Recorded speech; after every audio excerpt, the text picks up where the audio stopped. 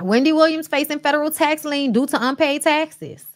Apparently, legal documents obtained by the news outlet shows that the former talk show host purchased her $4.5 million condo in 2021, but the feds claim Wendy owes them $568,451.57.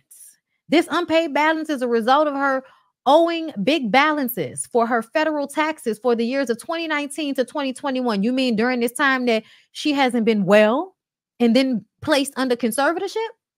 As of right now, there aren't any documents showing that this balance has been taken care of. The news publication also said that they have reached out to Wendy's court-appointed guardian of her finances, but haven't received a response yet. What is them people doing with Wendy's money? Y'all, this is so upsetting to me. And I really feel like this is because Wendy really put too much trust in Kevin. Like, that's really what I feel. I feel like she put way too much trust in Kevin. And this is another issue. Even when you are making your own money and you decide that you want to make your man feel like a man and put him in charge of your shit, and now y'all are divorced and people are coming to you and you ain't handling your shit because you having a hard time and you don't have nobody else because you didn't invest in any other relationships. You didn't invest in making sure you had people on top of your shit. You know, like, I just kind of feel like Wendy really was letting Kevin handle a lot of things. And when he was no longer in the picture, everything just kind of falls to the wayside.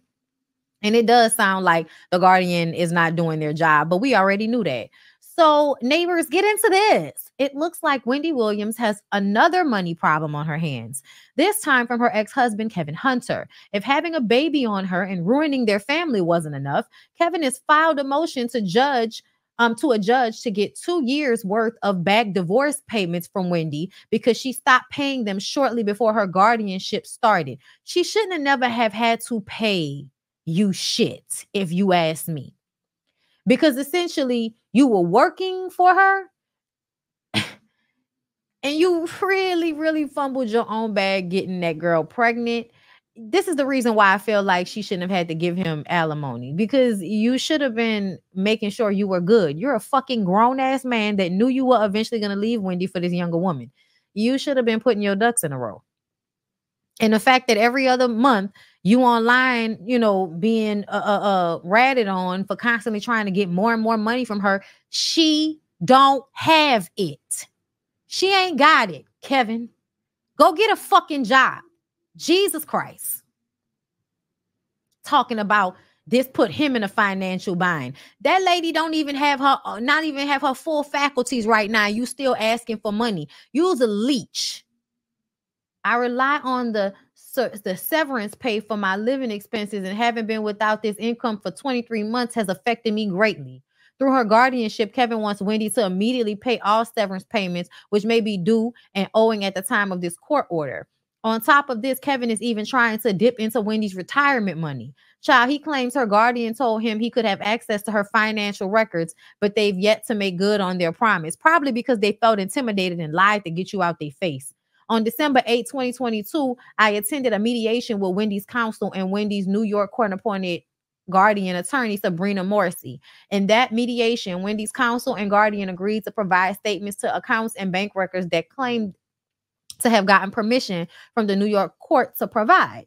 In that mediation, though, a source close to the situation says the judge told Kevin there wasn't any money. Kevin doesn't believe it, though, and will continue to fight for his part of the money. Oh, Lord, I want him to fall and break a hip. You know what I'm saying? Like, I want him to fall and break a hip, because you can go and be security for some fucking body. Go get a job. Sitting up there begging for that lady money all the goddamn time, and you know she going through it. The Wendy Williams lawsuit filed by her guardian has been unsealed. According to the Hollywood Reporter, the complaint was unsealed on Thursday and claims that the contract brokered by A&E Networks, Lifetime's parent company, to shoot the documentary was not valid, since Williams did not have the legal or mental capacity to authorize her participation in the title at the time. Ain't that some shit gonna say that that woman didn't even have a right to be in her own documentary? Williams was allegedly told that the film would be positive and beneficial to her image. It remains unknown who created the company that entered into a contract with the network, allowing Williams to. So y'all don't even know who orchestrated the fucking documentary? Are you serious? crazy. Yeah, this is crazy. Yeah, I don't know what the. Yeah, this is crazy. What's happening to Wendy? This is so crazy. I want to know who authorized the contract for her to do the documentary. Who? Y'all, I'm sad for Wendy. I really am. I don't think she deserves this at all. This shit is crazy.